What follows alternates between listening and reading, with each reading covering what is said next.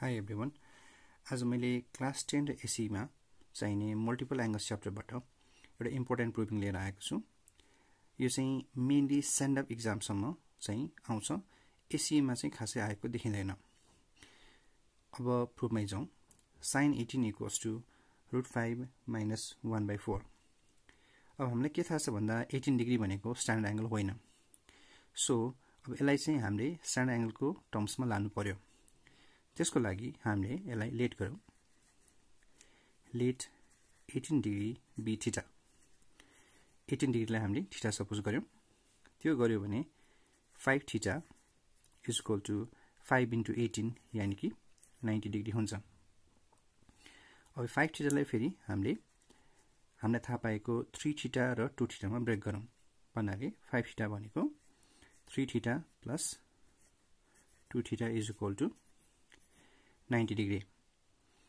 अब यो दुईटै एक ठाउँमा राखेर त हाम्रो सल्भ हुँदैन। त्यही भएकोले एउटालाई उता लानु पर्छ। यसमा के याद गर्नु भन्दाखेरि यसमा चाहिँ हामीले 3 थीटा चाहिँ उता लानु पर्छ। यानी कि 2 थीटा = 90 डिग्री - 3 थीटा। सो अब हामीलाई sin 18 चाहिने भएकोले हामीले के गरौँ त? Taking sin on both sides। हामीले दुवैतर्फ sin लियौं। त्यसो गर्यो भने अब यो के हुन्छ? sin 2 theta = sin bracket 90 - 3 theta. अब यसपछि यो मल्टिपल एंगलको बाट sin 2 थीटा भनेको 2 sin थीटा cos थीटा हुन्छ। यो चाहिँ cos रुलबाट sin 90 - 3 थीटा भनेको cos 3 थीटा हुन्छ। अब यो 2 sin थीटा cos थीटा यतापट्टि चाहिँ हामीले फेरि मल्टिपल एंगल फर्मुला cos को केसमा यो cos 3 थीटा भनेको 4 cos cube theta - 3 cos theta हुन्छ। अब यसलाई फर्दर सिम्प्लिफाई गर्नु पर्दा 2 sin थीटा cos थीटा = यसमा हामी cos कमन लिन सक्छौं। cos थीटा कमन लियौं। cos कमन लिएपछि यो 4 cos स्क्वायर थीटा - 3 हुन्छ। अब हामीले यो दुवै साइडको cos थीटा cos थीटा काट्न पायौं। अब नर्मली सल्भ गर्दा काट्न हुँदैन, तर यहाँ के छ त भाइ बहिनीहरु? यो काट्नुको कारण चाहिँ cos थीटा भनेको हाम्रो cos 18 हुन्छ र cos 18 भनेको 0 हुन सक्दैन। यो चाहिँ किन सक्दैन त भन्दा हामीलाई के थाहा छ? cos 90 भनेको 0 हो। त्यसैले cos 18 त 0 हुँदैन। त्यही भएकोले मात्र यो काट्न मिलेको हो। अब यसपछि फर्दर गर्नु पर्दा हामीलाई sin चाहिएको छ। त्यही भएकोले 2 sin थीटा यो cos स्क्वायर थीटालाई पनि हामी sin मा लगाउँ। भन्नाले 4 ब्रैकेट 1 - sin स्क्वायर थीटा - 3 और 2 sin थीटा = 4 ब्रैकेट खोल्दा 4 - 4 sin स्क्वायर थीटा - 3। यसलाई सिम्प्लिफाई गरौँ। भन्नाले यो 4 sin स्क्वायर थीटा उता लगौँ। 4 sin स्क्वायर थीटा यो यतै छ पोजिटिभ 2 sin थीटा 4 - 3 भनेको 1, त्यसलाई पनि उता लाग्दा -1 हुन जान्छ। सो यो in terms of sin quadratic फर्ममा गयो। यानी कि ax² + bx + c = 0 जस्तो भयो। भनेपछि यसलाई हामीले कम्पेयर गर्नु पर्दा comparing above equation with ax² + bx + c = 0। अब यसलाई a को ठाउँमा हाम्रो 4, b को ठाउँमा 2 र c को ठाउँमा के भयो त भाइ बहिनीहरु? -1 भयो र x भनेको चाहिँ आफैमा के भयो त? sin थीटा भयो।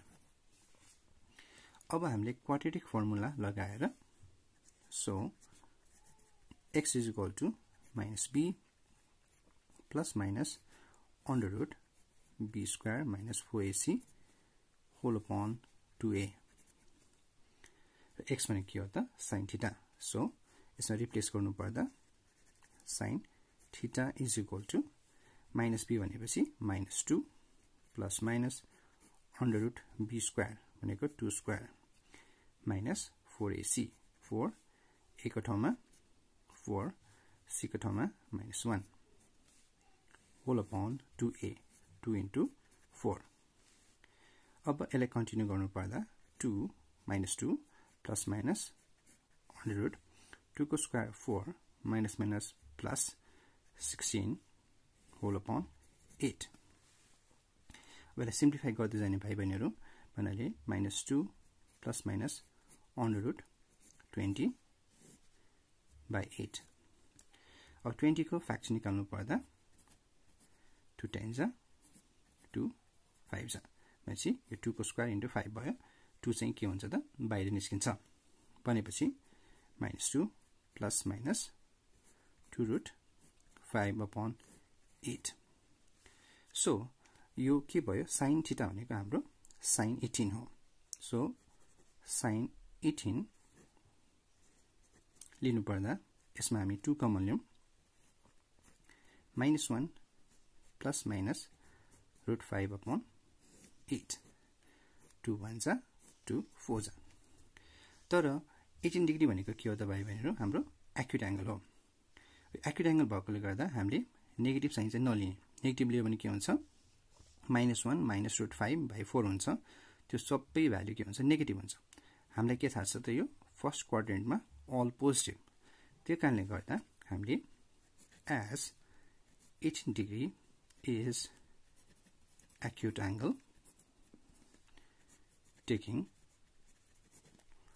positive sign लियो भने फाइनली के प्रुभ भयो त भाइ बहिनीहरु sin 18 भनेको यो पोजिटिभ भयो भनेपछि √5 -1 by 4 प्रुभड यसरी हामीले sin 18 डिग्री भनेको √5 -1 upon 4 प्रुभ गर्न सक्छौं यसको लागि हाम्रो के याद गर्नु पर्यो 18 डिग्रीलाई थीटा मान्ने 5 थीटा भने 90 हुन्छ त्यसलाई 3 र 2 मा ब्रेक गर्ने र मुख्य कुरा याद गर्नु पर्यो यो 3 लाई उता लाने जसले गर्दा यतापटि sin उतापटि cos आउँछ हामीले करेस्पोन्डिङ फर्मुलाहरु लाग्यो मल्टिपल एंगलको अनि सिम्प्लिफाई गरेर फाइनली क्वाड्रेटिक फर्मुला लगाउने क्वाड्रेटिक फर्मुला लगाएपछि के गर्ने त लास्टमा 18 डिग्री एक्युट भएकोले गर्दा पोजिटिभ साइन लिने र फाइनली यो प्रुभ हुन्छ आशा गर्दछु कि भाइ बहिनीहरुले यो डिटेलमा बुझ्नु भयो होला नबुझ्नु भएको भए कृपया कमेन्ट बक्समा गएर फेरि सोध्न सक्नुहुन्छ थ्यांक यू